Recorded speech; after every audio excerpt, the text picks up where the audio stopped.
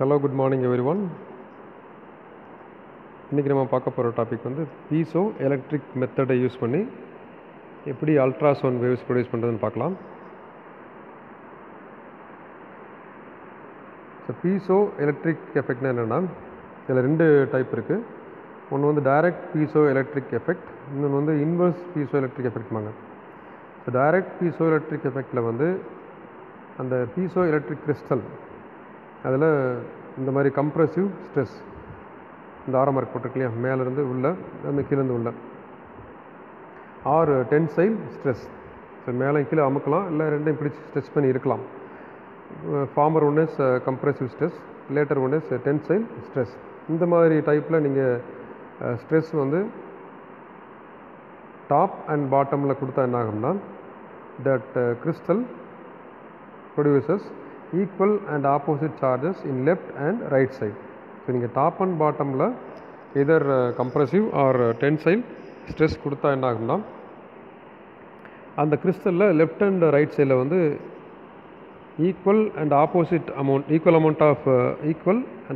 Charges வந்து develop ஆகும். இதில் என்ன கன்வர்ஷன் நடக்குதுன்னா, நம்ம மெக்கானிக்கல் எனர்ஜி கொடுக்குறோம், அதாவது ஸ்ட்ரெஸ்ஸாக கொடுக்குறோம், கம்ப்ரெசிவ் ஆர் டென்சைல் ஸ்ட்ரெஸ் கொடுக்குறோம். Crystal converts that into electrical charges or electrical energy. So simple என்ன சொல்லலாம்னா conversion of mechanical energy into electrical energy. இதே சிம்பிள் பிரின்சிபல் எங்கே நம்ம யூட்டிலைஸ் பண்ணுறோம்னா கேஸ் லைட்டர் இருக்கு இல்லையா, அதில் உள்ளே வர்றது இந்த பீசோ எலக்ட்ரிக் மெட்டீரியல் தான். சரி, நீங்கள் ஜஸ்ட் அந்த ட்ரிகர் பண்ணுறப்ப என்ன ஆகும்னா இந்த கிறிஸ்டலில் வந்து அந்த ஸ்ட்ரெஸ் ஆகும், மெக்கானிக்கல் வைப்ரேஷன் அதில் போகும். அப்போ அந்த இதில் நான் எலக்ட்ரிக்கல் ஸ்பார்க் வரும்.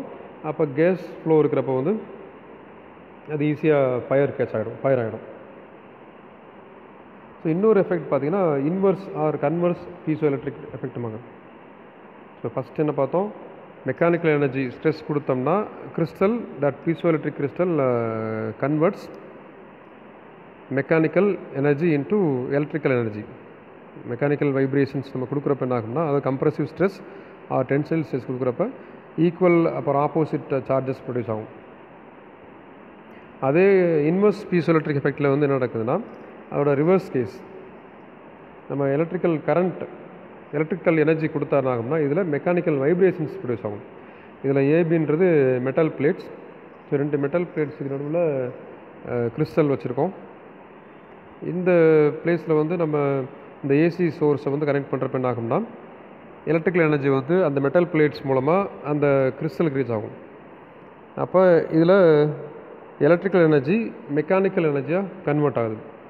So electrical energy into mechanical vibrations, இதுதான் பீசோ எலக்ட்ரிக் ஆசிலேட்டருக்கான முக்கியமான பிரின்சிபிள். இந்த பீசோ எலக்ட்ரிக் கிறிஸ்டலுக்கான எக்ஸாம்பிள்ஸ் வந்து குவார்ட்ஸ் கிறிஸ்டல், அப்புறம் ராக் சால்ட், டூர்மலைன், நெக்ஸ்ட் வந்து ஜிங்க் பிளண்ட். ஓகே, நெக்ஸ்ட் வந்து அதை எப்படி யூஸ் பண்ணி அல்ட்ராசவுண்ட் வேவ் ப்ரொடியூஸ் பண்ணுறதுன்னு பார்க்கலாம். இதுதான் அந்த piezo electric ஜெனரேட்டருக்குரிய circuit diagram. So இதில் 3 காயில் இருக்குது. காயில் L1, L2, அடுத்து L3. அது எல்லாமே வந்து collectively taken from a transformer. நடுவில் லைன் போட்டிருக்கோம், அதான் சிம்பிள் ஆஃப் டிரான்ஸ்ஃபார்மர். இதில் L1 and L2 are taken from secondary and L3 is taken from primary. அடுத்து L1ஓட ஒரு எண்டு வந்து பேட்டரியோட ப்ளஸில் கனெக்ட் ஆகுது, இன்னொரு ரெண்டு வந்து டிரான்சிஸ்டரோட கலெக்டரில் கனெக்ட் ஆகுது. L2ஓட ஒரு ரெண்டு வந்து டிரான்சிஸ்டரோட பேஸில் கனெக்ட் பண்ணுறோம், இன்னொரு ரெண்டு வந்து பேட்டரியோட மைனஸில் கனெக்ட் ஆகுது. One more is there, that is emitter is grounded. And also coil L2ஓட ஒரு கெப்பாசிட்டர் பேரலாக கனெக்ட் பண்ணுறோம். It forms tank circuit.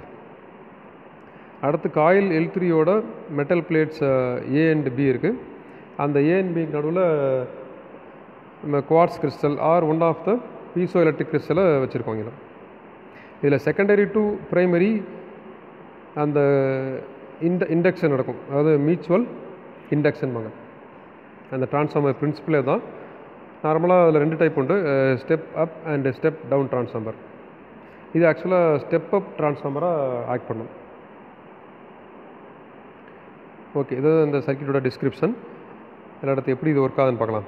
So இப்போ இந்த நீங்கள் இந்த சுவிட்ச் ஆன் பண்ணிங்கன்னா இந்த பாயிண்ட்டை கனெக்ட் பண்ணிட்டீங்கன்னா என்ன ஆகும்னா பேட்டரியிலேருந்து எலக்ட்ரிசிட்டி ஃப்ளோ ஆகி ஃபஸ்ட்டு இந்த காயில் L2 அப்புறம் combination of collector C condenser Cக்கு வந்து கரண்ட் ஃப்ளோ வரும்.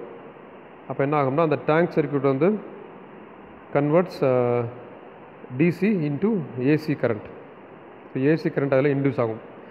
இந்த combination of coil L2 and C வந்து என்ன பண்ணுதுன்னா கண்டென்சர் C வந்து அதில் அந்த சர்க்யூட்டில் வரக்கூடிய ஃப்ளோ ஆகக்கூடிய DC கரண்ட்டை AC கரண்ட்டாக மாற்றிவிடும்.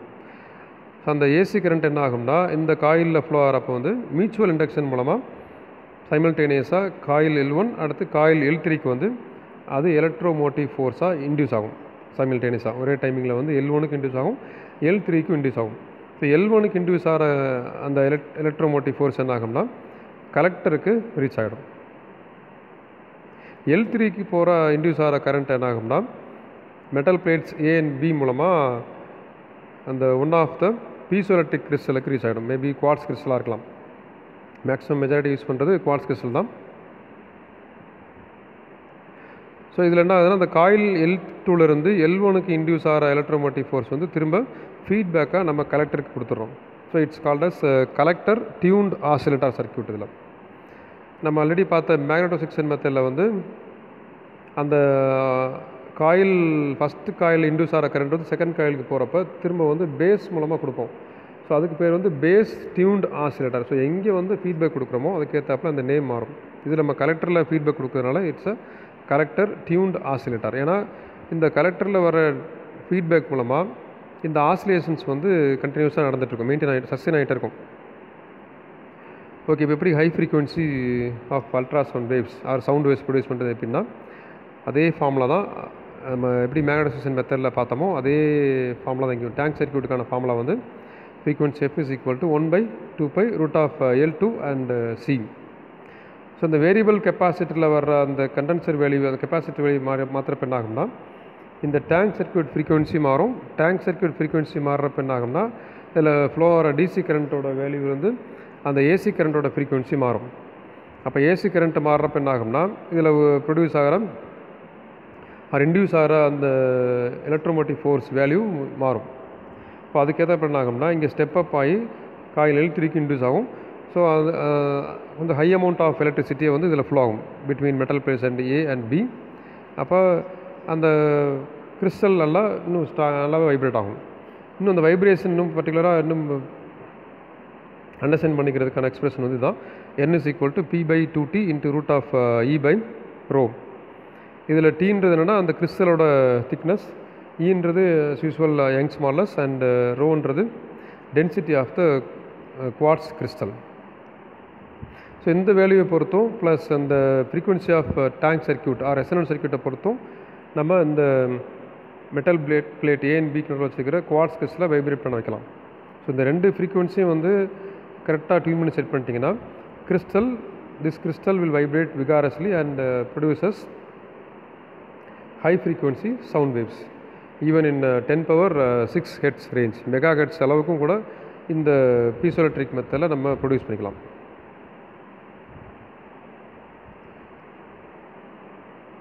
ஸோ இந்த டேங்க் சர்க்யூட் ஃப்ரீக்வன்சி இருக்கு இல்லையா, ஃப்ரீக்வன்சி F = 1/2π√L2C.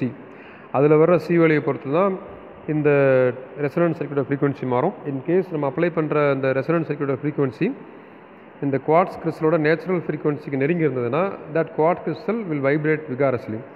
அப்போ ரொம்ப விகாரஸாக வைப்ரேட் ஆகிறப்ப என்ன ஆகும்னா ப்ரொடியூஸ் ஆகிற சவுண்ட் வேவ்ஸோட ஃப்ரீக்வன்சி ரொம்ப அதிகமாக இருக்கும். ஸோ இதுதான் இந்த சிம்பிளான concept for producing ultrasound waves using piezo electric method. இதில் யூஸ் பண்ணுற பிரின்சிபல் வந்து இன்வர்ஸ் பீசோ எலக்ட்ரிக் எஃபெக்ட். ஏன்னா நம்ம கரண்ட்டை கொடுக்குறப்ப என்ன ஆகுது அந்த கிறிஸ்டல் வைப்ரேட் ஆகுது. நம்ம கிறிஸ்டல் வைப்ரேட் ஆனால் மட்டும்தான் சவுண்ட் வேவ்ஸு ப்ரொடியூஸ் ஆகும். ஸோ வைப்ரேஷன்ஸ் தான் சவுண்ட் வேவ்ஸ்ன்றது. ஸோ நீங்கள் மாற்றி எழுதக்கூடாது. ஏன்னா இது டைரக்ட் பீசோ எலக்ட்ரிக் எஃபெக்ட்டும் பார்த்துருக்கோம். டைரக்ட் பீசோ எலக்ட்ரிக் எஃபெக்ட்டில் வந்து just the crystal produces equal and opposite charges, அதில் வைப்ரேஷன் வராது. இன்வர்ஸ் பீசோ எலக்ட்ரிக் எஃபெக்ட்டில் தான் நம்ம எலக்ட்ரிக்கல் எனர்ஜி கொடுக்குறப்ப crystal produces mechanical vibrations. So mechanical vibrations ரொம்ப விகாரஸாக வைப்ரேட் பண்ணுறதுக்கு தான் நமக்கு இந்த ரெசனன்ஸ் சர்க்யூட் யூஸ் பண்ணுறோம். அது நேச்சுரல் ஃப்ரீக்வன்சிக்கு ஈக்குவலாக இருக்கிறப்ப ரொம்ப ஸ்ட்ராங்காக விகாரஸாக வைப்ரேட் ஆகும். And at the time it produces a very high amount of frequency sound waves. Thank you for watching. உங்களுக்கு பிடிச்சிருந்ததுன்னா லைக் பண்ணுங்கள், ஷேர் பண்ணுங்கள், சப்ஸ்கிரைப் பண்ணுங்கள்.